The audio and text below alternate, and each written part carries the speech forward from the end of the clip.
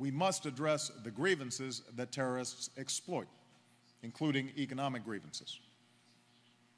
As I said yesterday, poverty alone does not cause a person to become a terrorist any more than poverty alone causes someone to become a criminal. There are millions, billions of people who are poor and are law-abiding and peaceful and tolerant and are trying to advance their lives and the opportunities for their families. But when people, especially young people, feel entirely trapped in impoverished communities, where there is no order and no path for advancement, where there are no educational opportunities, where there are no ways to support families, and no escape from injustice and the humiliations of corruption, that feeds instability and disorder and makes those communities ripe for extremist recruitment. And we have seen that across the Middle East, and we've seen it across North Africa. So if we're serious about countering violent extremism, we have to get serious about confronting these economic grievances. Here at this summit, the United States will make new commitments to help young people, including in Muslim communities, to forge new collaborations in entrepreneurship and science and technology.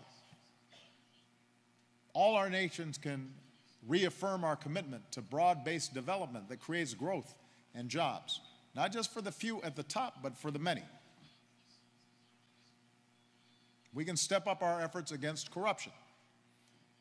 So a person can go about their day and an entrepreneur can start a business without having to pay a bribe. And as we go forward, let's commit to expanding education, including for girls, expanding opportunity, including for women. Nations will not truly succeed without the contributions of their women. This requires, by the way, wealthier countries to do more.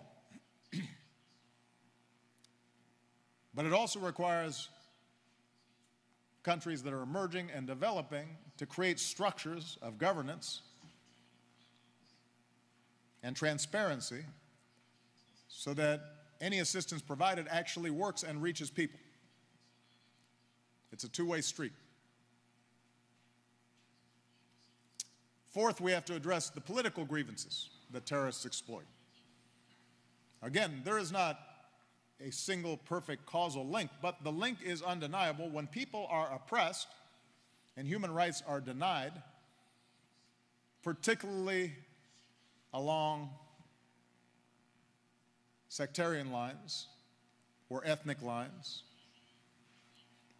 when dissent is silenced, it feeds violent extremism. It creates an environment that is ripe for terrorists to exploit. When peaceful democratic change is impossible, it feeds into the terrorist propaganda that violence is the only answer available. And so we must recognize that lasting stability and real security require democracy.